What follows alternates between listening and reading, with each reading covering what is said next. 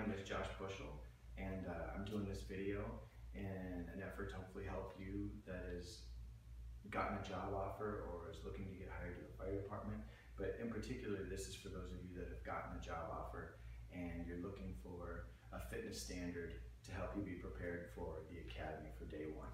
So first off, I'm an NASM certified personal trainer. I'm also a precision nutrition level 1 coach, and I've been a health and fitness instructor for my particular department for probably maybe the last 3 years or better.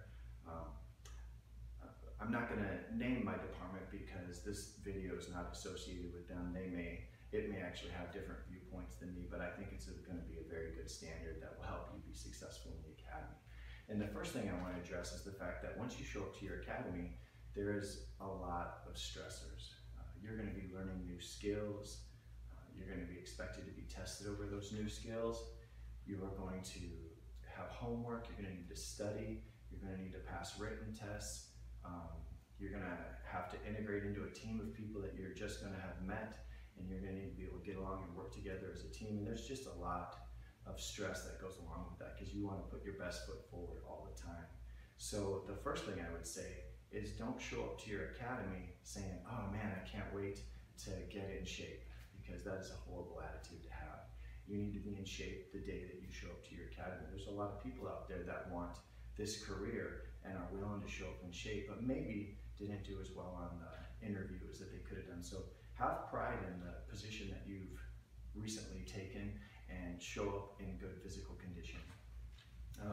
The thing that I would always point out is the fact that if you at one point or another, especially once you've gotten hired or throughout your career, if you feel that you can't rescue or make a good solid effort at helping your brothers and sisters who are in full turnout gear and you also in full turnout gear with equipment weighing 70 pounds or better, more than what you weigh without any gear on, then you should consider either getting in better shape or possibly another career, because you could be the person that helps another guy go home to his family.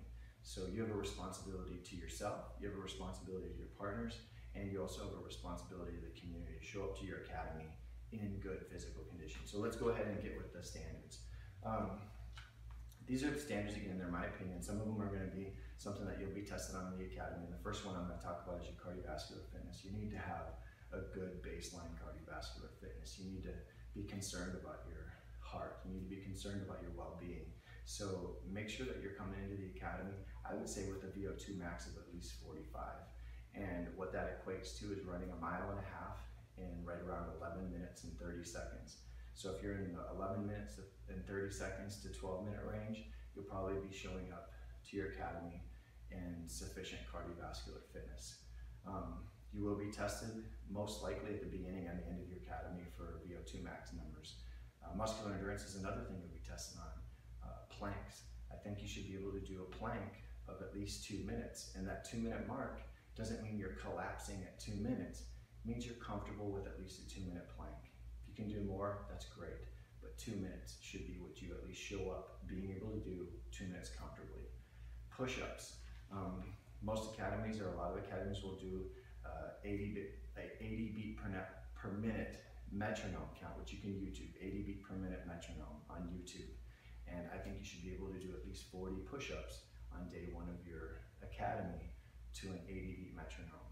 Each beat is an up, down, up, down. Pull-ups, 10 strict pull-ups. You should be able to do a pull-up, up, down, no kipping, pauses at the top and the bottom. I think you should be able to do at least 10 of those.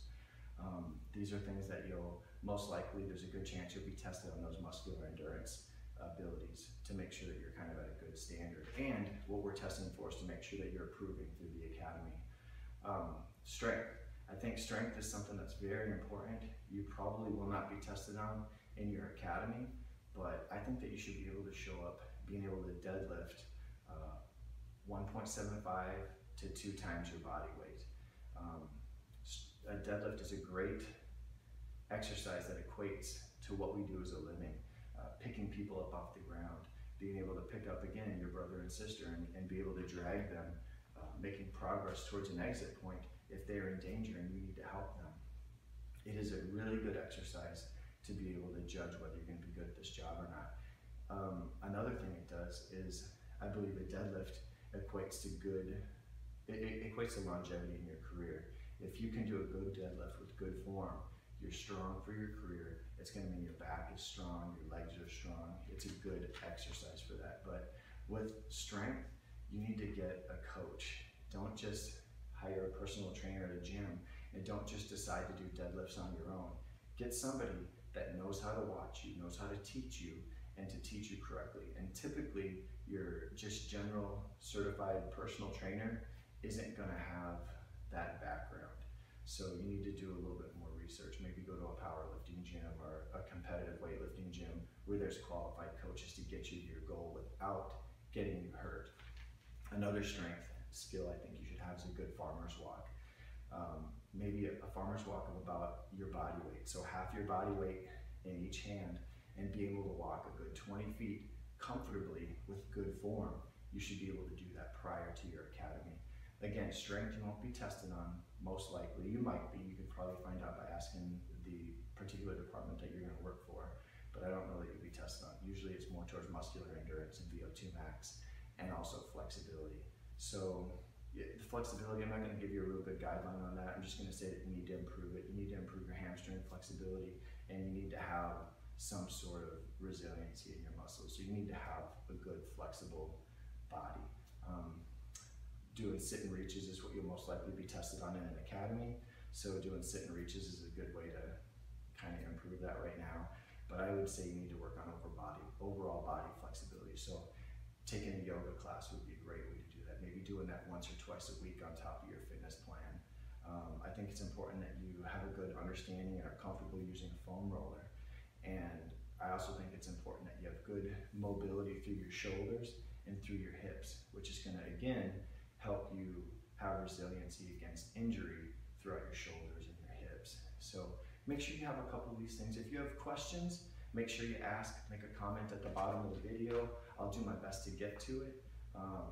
If you work for another department and you think there should be something else added in there, feel free to add that down in there. I may not have hit every single standard, that's for sure, but I think this is a good baseline, and I think it's a good way to show up.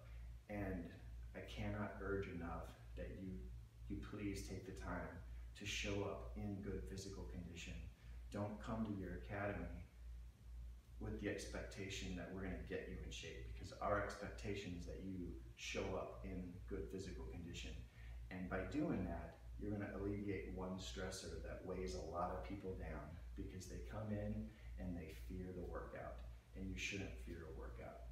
You should be excited about your morning workouts. And then the rest of the day is the stuff that you should be stressed out about, and learning your new skills, learning your new profession that is going to involve saving people's lives. So have a great day. Again, if you have questions, feed them down below, and I appreciate your time.